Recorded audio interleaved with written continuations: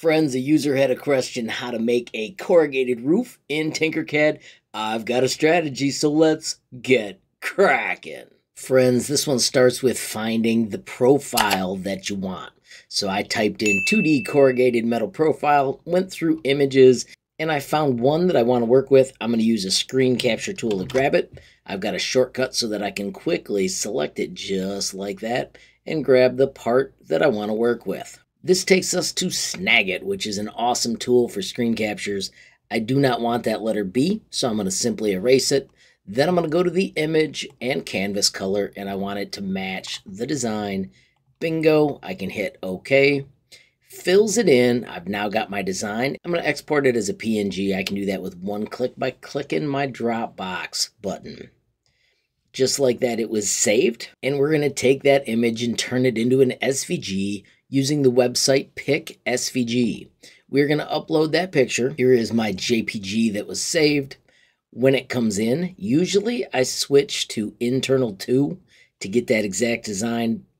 This time we could have worked with either of them to get that black profile. Now we simply hit download SVG. As you can see, I named it corrugated. This time I'm going to just leave the garbage name and hit save. Now we can visit Tinkercad. I'm on my design page. I'm going to simply hit create brand new 3D design. Let's start by naming it. I'm going to call this round roof because it's more fun to type than corrugated. And then we're going to choose import, and I'm going to just show you what that SVG looks like flat. So I had it in my downloads folder. This is the one that I named correctly. I'm going to choose art. I'm going to make this smaller just because it's easier to work with. Notice they both scale and choose import. There is our design. Obviously, no way to bend it. I'm going to put it over there though, just so that you know that you could use that maybe for another project. And let me show you the magic tool. We're going to type SVG and search, and we want the SVG revolver. We want to choose a file to work with. I'm going to leave all these numbers alone for a moment. And we're going to grab that corrugated SVG again. These red lines mean it is calculating, so we'll let it finish that. Notice because of the complex curves, it does take a moment. And there is the first version. So this went 300 degrees around, and the profile was aimed like this. Check it out, friends. If we do the sketch rotation and change it to 90 degrees and press enter, do note you're going to have to wait a few moments, and I'm going to pause this video so that you miss some of those moments. But bam, there is your design. Now notice this revolves 300 degrees.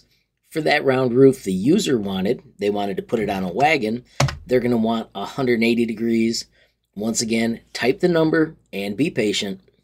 And bingo, there is your tiny corrugated pattern. Now, it's got an inside diameter of 10. Notice it fits exactly on a centimeter.